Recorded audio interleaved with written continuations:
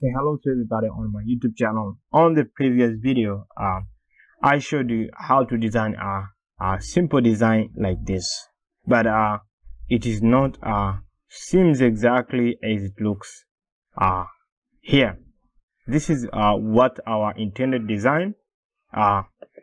So today I'm going to simply show you how to get how to take this design to the next level, so that it can appears just like this. So, and we actually going to make it responsive. So if we inspect here, let's have a look. It is stuck on top of one another, and it is responsive, as you can see. So we are going to take our design and make it responsive, and also we want it to appear exactly as it seems to be right now. So to get started, let's go into where we was written our HTML and CSS. So to do that, it is pretty simple, guys. All you need to change is how you have defined the rows and all of that. So as always, let me put everything side by side so that you can able to see. And I like to put a Visual Studio Code on this side like this.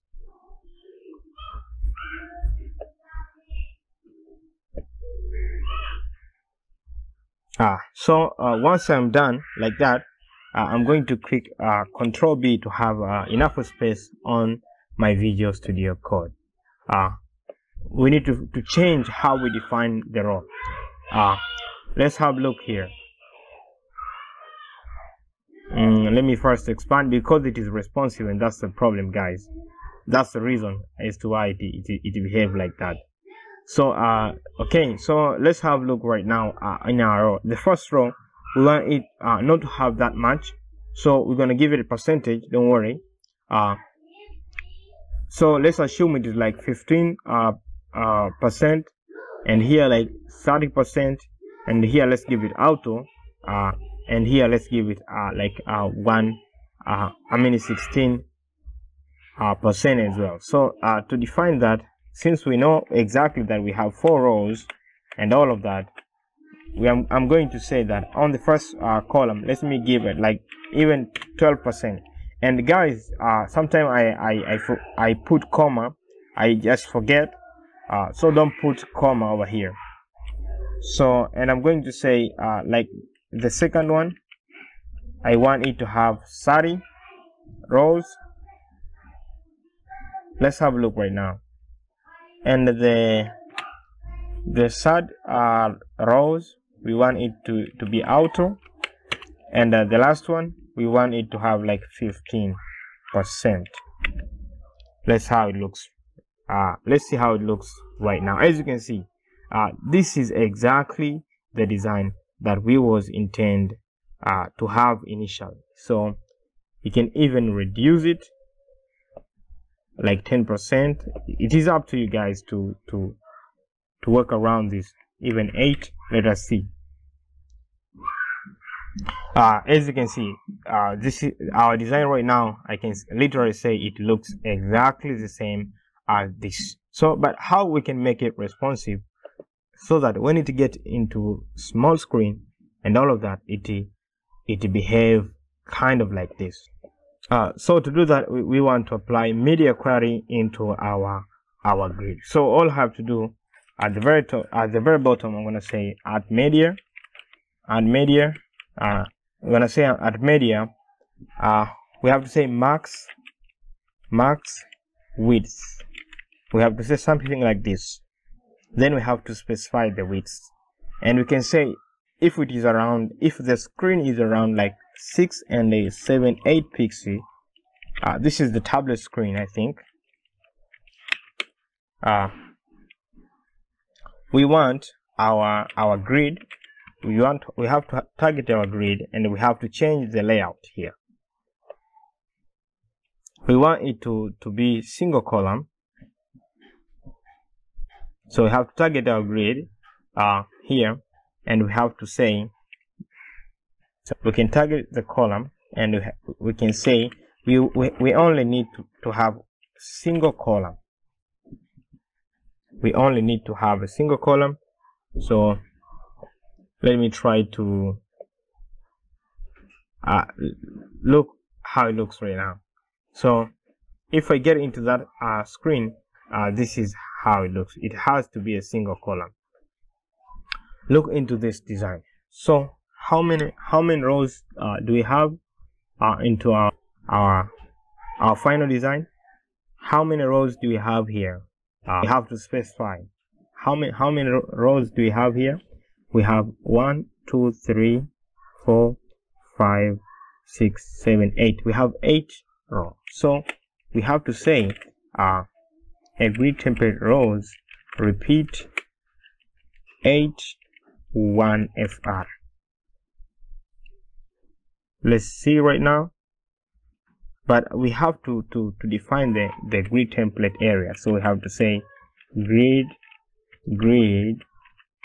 template area. We need to say that on the top, because it is a single column, we want to have a navbar. As you can see, it start applying. We need to have a side on the second, a side, I call it sidebar, I think, sidebar on the second. On the third, I want to have main.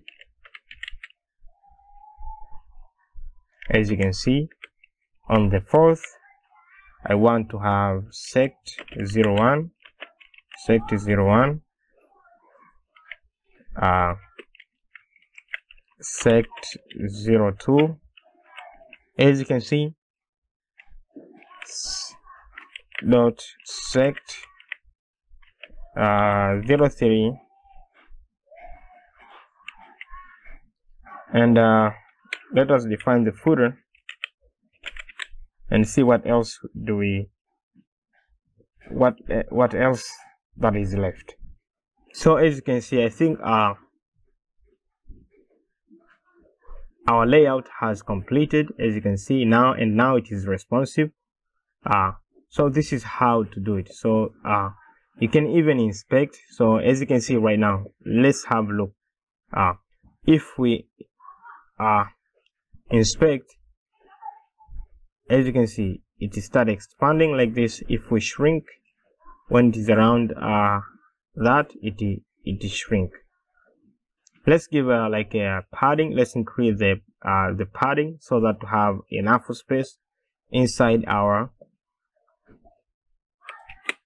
so let me give a padding of like so that to have space inside each box of like 2 rem and see.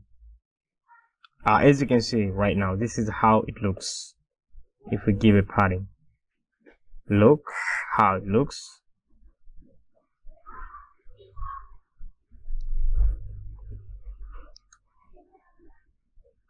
Yeah, so if we see if we inspect into our grid, let's have a look.